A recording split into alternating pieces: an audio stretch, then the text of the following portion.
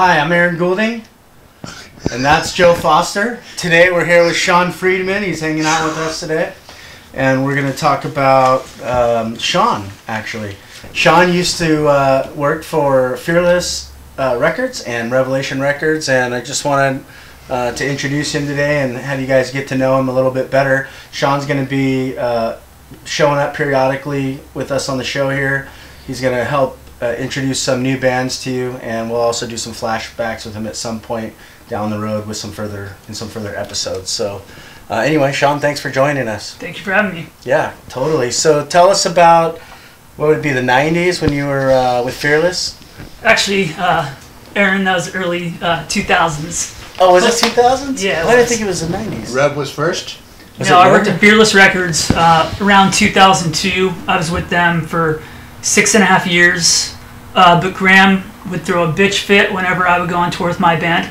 So I left them for Rev because Jordan would allow me to tour or take as much time off as I want for tour, because he understood that, you know, working in the music industry, most of us play in bands who tour. What's wrong with you, Graham?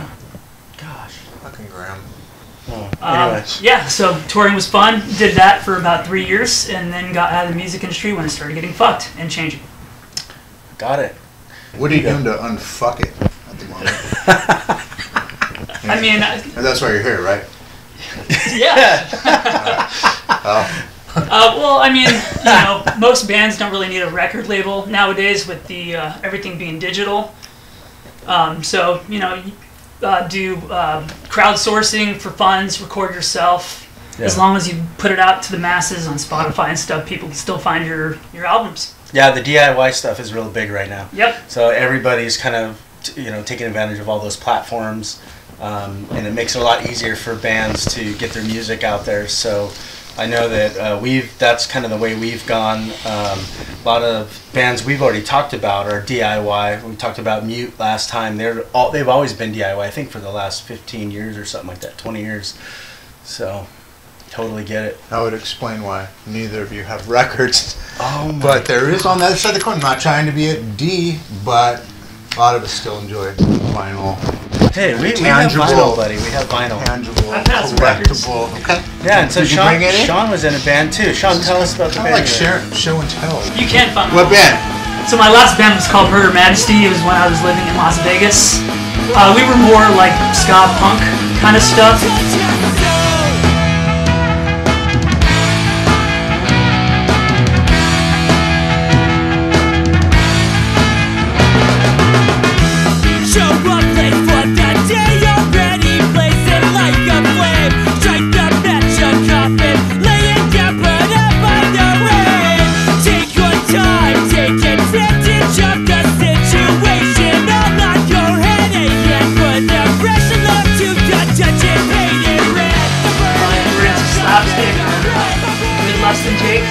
We were similar to that, but we played, you know, all sides of the spectrum. We played with bands like the Menzingers, to bigger shows with suicidal tendencies. Oh, cool. But then we would still play house shows with like Leftover Crack and Subhumans and Citizen Fish, stuff like that. Awesome. Yeah. That's really, really cool. And so I met you about, what, 15 years ago? About 15 years ago in the MySpace days before that's Facebook right. even MySpace. existed. Yeah. And we've kept in touch pretty much ever since then. You've kind of moved away and come back, moved away, come back, and now you're back in San Diego. And are you still involved with music? Not really. I'm old and have kids. I don't even really go to shows. Yeah. So I'm probably part of the problem why music has changed so much. Okay, well, anyways, that ends this end of segment. This. Done. No, I'm just kidding. Just kidding. Even when my little brother's band comes through, honestly, I don't even really go see them. Sorry, Brent. But he's always on tour. My little brother's still heavily involved in music. Cool. Tour managing. Yeah, well, we can understand. I mean, we have families as well, Joe and I, and we, you know, it's difficult for us to get out. I have a family as a result of touring. So, I mean, I call my wife my tour souvenir. Oh my gosh. Oh, wow. Anyway, I believe it. Yeah. Blink-182 even played there a couple times, as well as the roller hockey rink, also in Huntington Beach, that I played at, that went to a couple shows. Yep, yeah. But yeah, Donuts and Glory, if you were into old Propaganda, kind of How to Clean Everything-ish, they were along those lines. Here's a song from them, check it out. With each other, every man is my brother, and I can hang forever.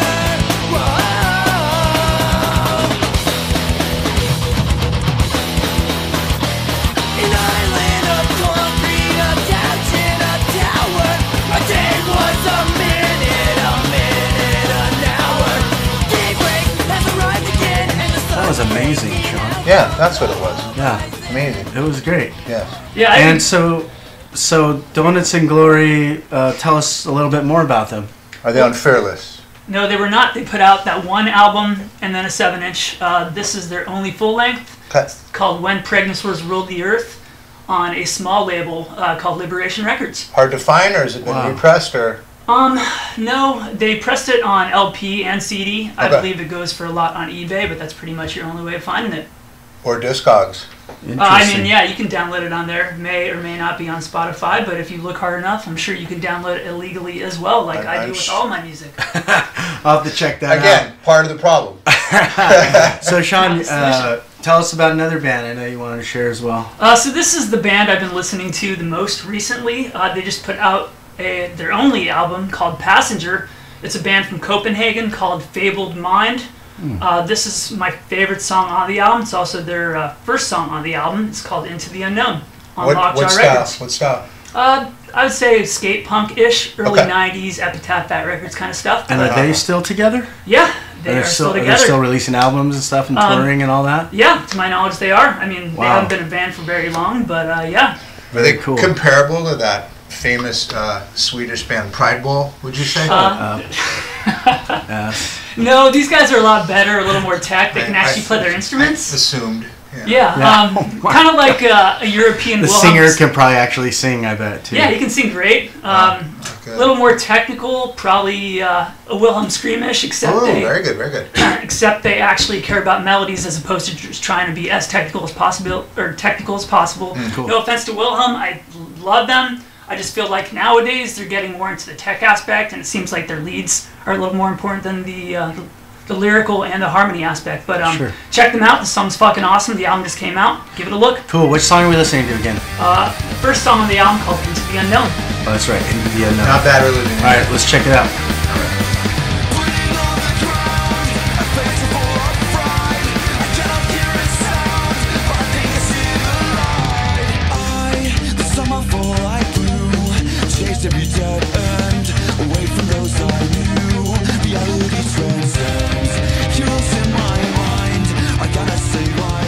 That's really impressive, Sean.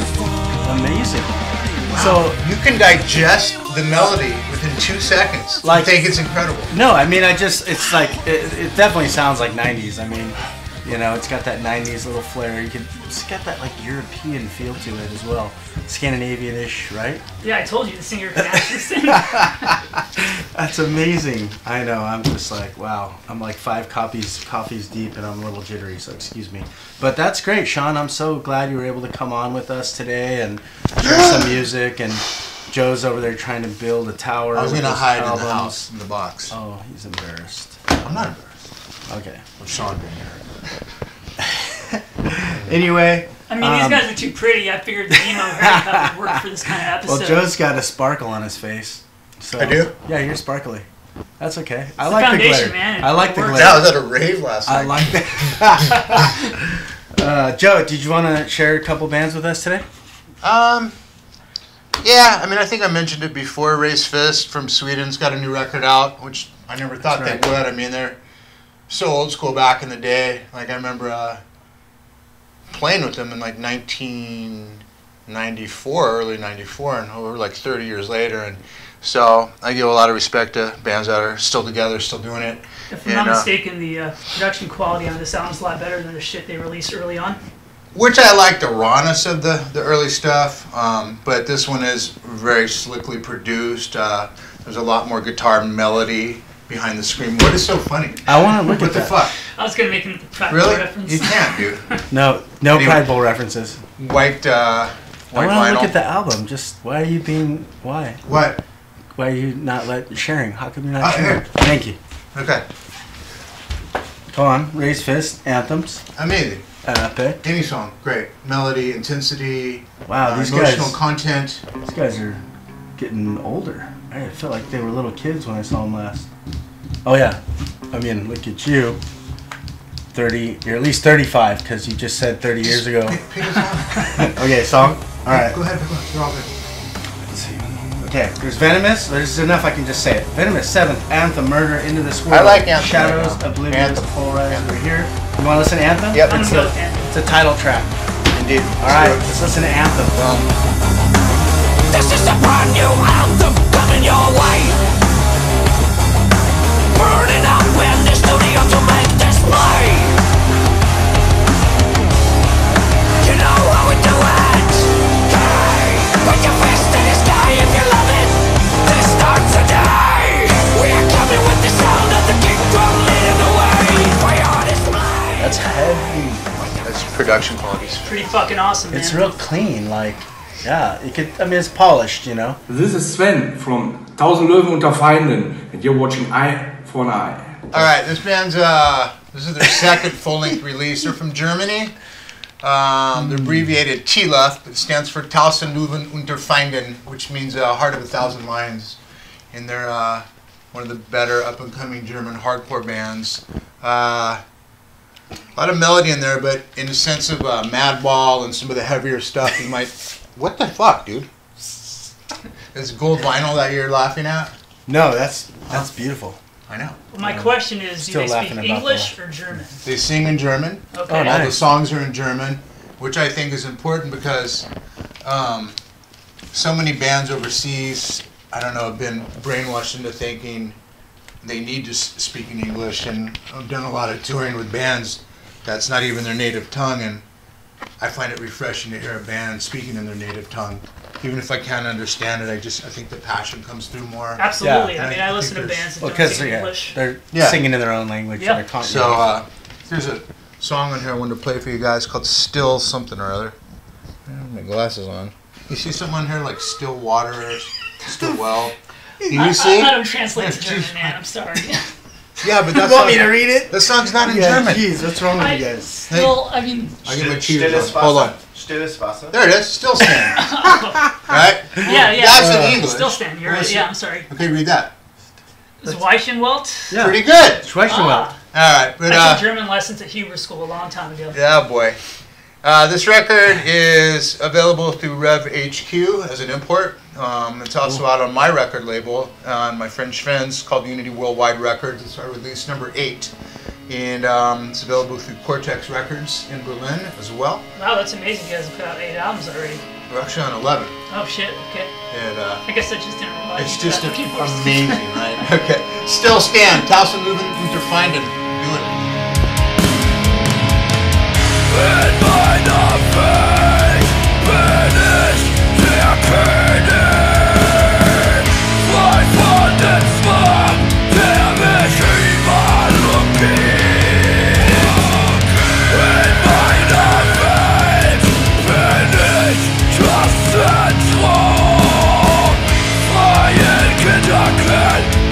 That was really great, though, That right? was really German. It's totally German. I mean, like, wow. Way to describe that, Yeah. bud. No, yeah, I mean, Right, it's totally German. It is I know. completely. Because they're Germans. Okay, And they're That from makes Germany. sense. Yeah, I like And they it. speak in German. The passion is there. Well, then, the passion is there. Yeah, I like the raw aspect of it. Yeah, but no, it's fantastic. The guys are just genuine guys. I mean, I've heard nothing but great things about them. yeah, they bleed hardcore. I mean, they're blue collar guys. They all have normal jobs. They're not like trying to be rock stars. I mean, they're good to everybody. So it's just it feels good to support a band like this. You know, that's in it for the right reasons, and their follow-up full length is amazing. So if you like that melodic, kind of heavier, thicker sound of hardcore, but you don't like it like trying to be something that's not, like produced because we want to be on the radio. This is produced for them. Yeah. They love it. That's it. I love So, the album cover too. It's pretty killer. it's pretty gnarly. Yeah.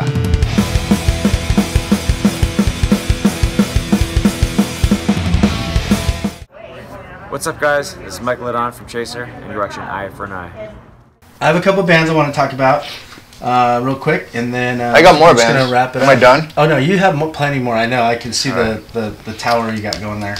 Anyway, the next band I want to talk about is called Chaser. They're from Orange County, and they've actually been around for about the last almost 20 years. They've kind of slowly made their way, like in a big way, into the scene. I know they've got a huge following, especially in California, but they're throughout the United States, Canada, other countries as well. I believe their most recent album was actually on Effervescence. It was. It's a European label. Yep, Effervescence Records, Sound the Sirens. That was their 2018 release. There's a song on there I really like. It's called The Show. We're going to listen to that in a second. I think it took them 8 years to release their first full-length album, but they finally did after they, formed or whatever. So I want you guys to check this song out. These guys are definitely making some headway throughout the world and getting some recognition. Hope you like it. Well, I've been saving all the money, not trying to get away to salty job where it fest is not dead in PRB. Cause I've been waiting so long to sing my cares away and be a punk and public like it's Warped Tour 98. So take me to the show, a weekend on my road. And even if I'm going sag, I won't be there alone. Cause punk is here to stay, this is my family.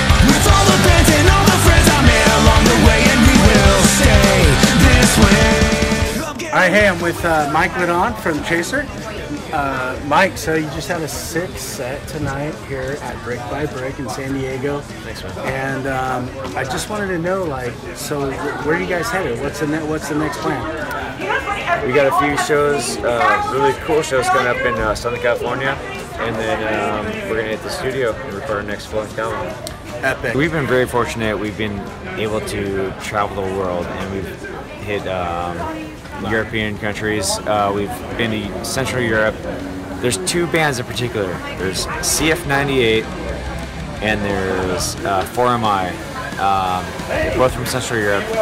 One's from Poland and one's from the Netherlands. And they're both female-fronted bands, and they are so freaking rad.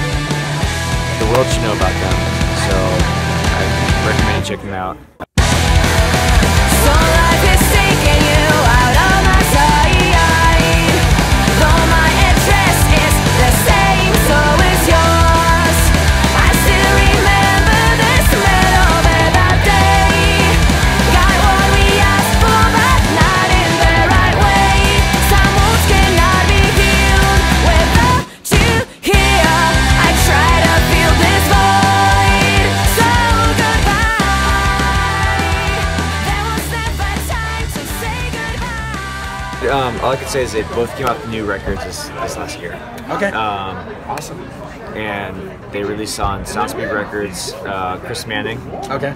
Chris with the K, a longtime friend of ours, put out both their last albums, and they're just both phenomenal artists and great records. Awesome. So the whole thing all together. Thank you so much. Thank you so much, Mike, for taking the time to do this with us and talk about these awesome female-fronted bands. Looking forward to promoting these on future episodes, and we'll reach out to them as well and see if we can't get some sound bites from them. So, epic show. Love Chaser, man. You guys killed it. Thank you so much. Thank you so much. Shout out to Wanda Lang. Oh yeah, Wanda Lang, Jean DeLong. Soon to be from Quebec, French Canada. Yeah, that's right. He's going to be a Frenchman. Nice. He's going to have to learn the ways of the French. Thanks so much, guys. Thank you. See you out there. So here I am, sitting all alone in the dark corner of my room again. It's not that I chose to be right here. It's just that this is where I collide. Don't act like you get me. It's easy for you to say. Next band I'd like to talk about is called Belvedere. These guys are amazing, man. They're out of Calgary, Alberta. They've got their latest release was The Revenge of the Fifth, and there's a killer song on there. It's actually the first one on their album called Shipwreck. They've got kind of a 90s punk rock sound. I hear like the singer has like little hints of like Greg Graffin kind of, but then he goes off into like a little more screamier like voice. It sounds great. I mean, it's super catchy, super easy to get into. His vocals sound very much to me like old Scott Radinsky Yeah, 10-foot right. pulley. Yeah, kind of like that. Yeah, you're right. Definitely. It's got that. I don't know. It's pretty cool. These guys are pretty amazing. They've got they've got some families and stuff. They've been touring for about the past 20 years. And I've seen them a couple times. They've been Have to the you? States, I believe, 3 or 4 times. Yeah, I even have a awesome. tattoo of them on my arm. Oh, no way. Yeah. Cool. Yeah, so if you get a chance, check these guys out. Right now, we're going to listen to this song called Shipwreck. I'm sure I didn't notice transitions. It must have slipped by in my distractions. But did the proof of purchase supersede the voyage? Why do we glorify the audience? Can't see the shoreline, sinking in silence. Not engaging, only staying vague. Can't see the shoreline, sinking in silence. But anyways, yeah, that's all I got today. Good stuff. Yeah. Well, thank you for having me, guys. Of course. I appreciate it. All right, Yeah, man. Sean. Thanks for coming down. We're stoked to have you, man. So Sean's going to be joining us in future episodes as well, and so we look forward to having him on. I don't know. I kind of wanted to end with a little story. You got a story for us? Anybody got a story? I went to the Judge show last week. Oh boy, let's hear how that went. Well, I don't remember coming home from the Judge show. So Well, it sounds it like doesn't a really lot. have an ending. Oh boy. But, Are they still straight edge after all this time? not even. Kind of like Civ, I'm just gonna say I don't know. giving out That's a good, I believe, solid green answer. liquor at their first reunion show, if I I'm not don't know. mistaken. I'm sure Mike is, but I really have no idea. But Where did they play at? they played at this new place in Garden Grove where my buddy Chris Lisk is putting on shows. Cool. It's called the Locker, and then there's another place over there I think called the Garden Grove Amphitheater. So there's 2 venues now. Like next month, or I'm sorry, in January, February, they're having Black Flag. They've already had Suicidal. They do a lot of hardcore shows. Awesome. Gorilla Biscuits, Youth of Today. Like so, it's been a great place, and they were amazing as usual. Who they play with? Remember? Actually played with Berthold City, Oh no way. which I missed. Oh man, I Yeah. wish gosh. All I can review about the show was Judge was great. It was Okay, good seeing old okay. friends. And then I woke up in my bed and that was about it. Oh my gosh. Anyway, That's awesome. yeah, I shouldn't have brought that up. It's fine. Hey, real quick, well, we've all been there, but wanted to also mention one last thing. Satanic Surfers. You and I were talking about this the other day. Satanic Surfers is actually going to do a tour. They haven't toured in a long time. They're going to tour No Fun at All through Yep. Europe, right? 25th anniversary. This summer? Is it this summer or is it coming up? It's coming up. Yeah, Satanic 2020. Surfers, Hero of Our Time, and No Fun at All is doing Out of Bounds. That's their entire set. First track to last. So, Cool. Yeah. Awesome. So anyways, just want to throw that out there. If you guys are No Fun at All fans, Satanic Surfers fans, I am. keep an eye out. Check So it if out. anyone wants to buy me a ticket out to Europe, I'd love to go. Yep. In other words, give me money, give me gold. Yeah, please. All right, there you go. Anyways, hey, thanks for watching Eye for an Eye. Make sure you follow us on YouTube. Click the link at the end, and also you can find us on Facebook and Instagram. Feel free to share your music with us at eyeforaneyepunk@gmail.com. Have a great day. Peace.